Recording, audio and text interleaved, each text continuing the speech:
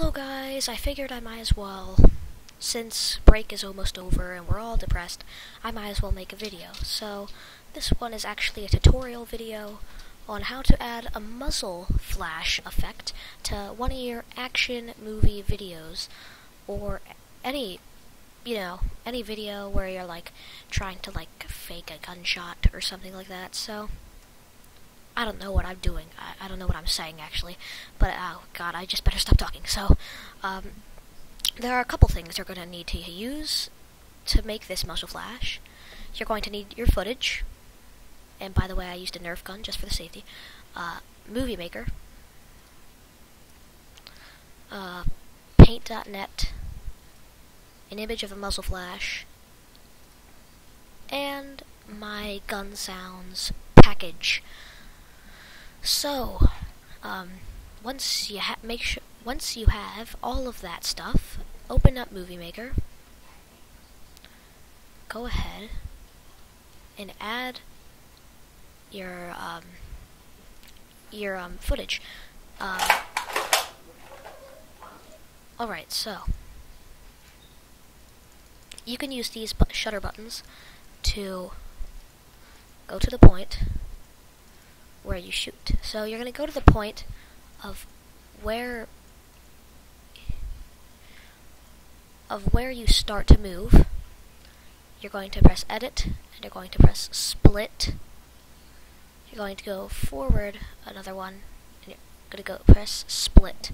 So now we have a little screen shot here to play around with, and we're going to press snapshot.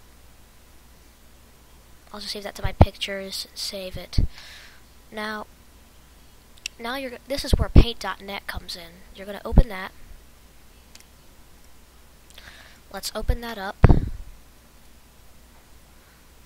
Where is it? Here it is.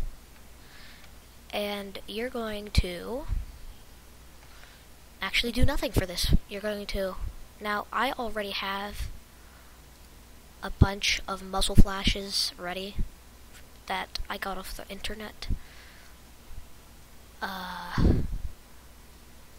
Just use a random one. You're going to drag that on and press add layer. I may actually just make a muzzle flash package, and remember you can also make your own muzzle flash by painting a yellow muzzle flash shaped outline and putting white in the middle, and then using the Gaussian blur tool, however you would call that. You would go into just to tell you, you'd go into effects and blurs and Gaussian blur. Gaussian blur. I don't know how to say it, and you would blur away. So you're going to get the magic wand tool and select the part outside of your muzzle flash. Press edit. Press erase selection, and go back to the select pixel and move tool. Now, select this put this to the size you want. That seems about right. And if you have a Windows computer,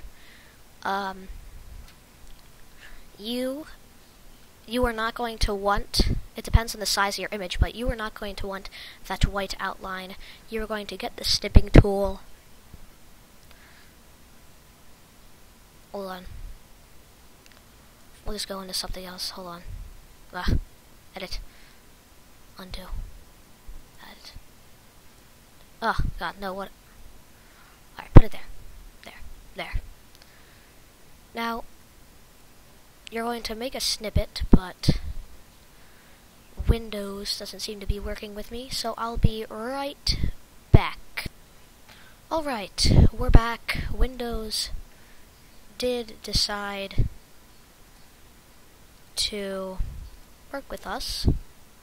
So, now that you've done that, you are going to find your image, and you're going to insert it between this thing right here where you took your snapshot, and you're going to completely take that out.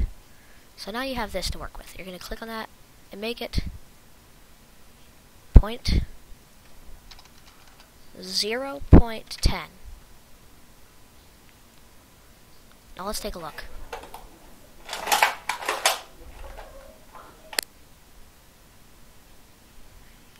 I forgot you have to change the stuff after that to also to a 0. Oh. Can you stop, please? Please. Okay. I forgot you also have to change that to a 0.10.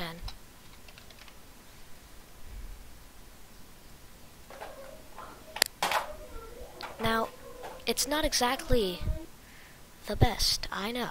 I honestly know that. You don't, have to... Let's see how that looks. Oh god, that's gonna be really bad. That's gonna be really bad. Actually, yeah, that'll be good.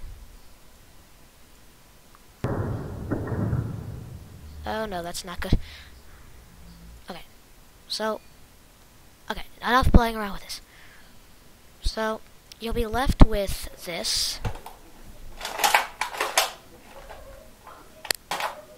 Now, it'll be much better when you add sound effects, and let me tell you, Windows Movie Maker has its limitations. So don't say, hey, this doesn't look professional, this doesn't look... I honestly don't want to hear it, okay?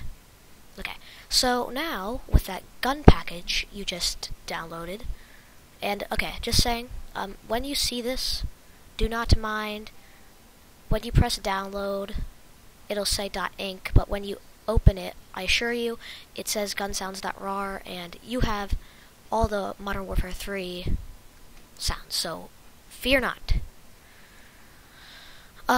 Link for this will be in the description, by the way. And so, now you're going to find the point where your muzzle comes in, and you're going to press add music from current point, even though it is not music, and I'm going to show you where mine is. I have it in a sound effects folder. This is all that comes with it. You got primary, secondary. I'm using a shotgun, so I'm going to go into the shotguns. Let's try a striker. No, hold on. I wanted to hear it. Alright, so let's go find one that seems fitting for a shotgun.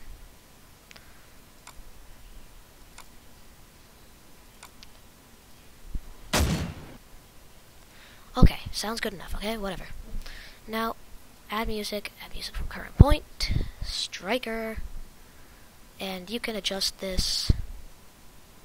I want mine to be right. No, hold on.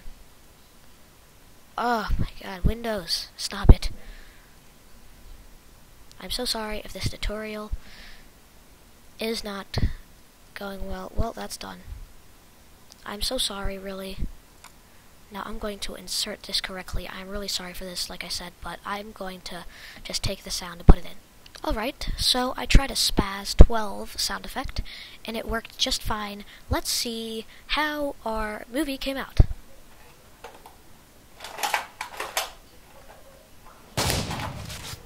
Yep, that's pretty good, if you ask me.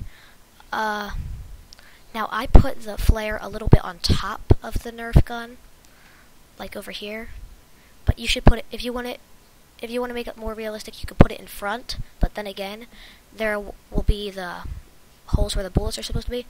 This is really good if you're a beginner and you want to, like, impress your friends or something and show them your action movie. So let's watch that one more time.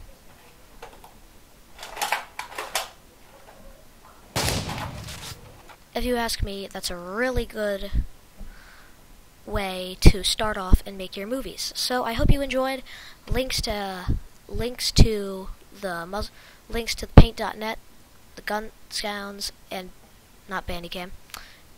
The links to paint.net, the gun sound, will be in the description. Mac users, I don't know what to tell ya. Peace and see ya.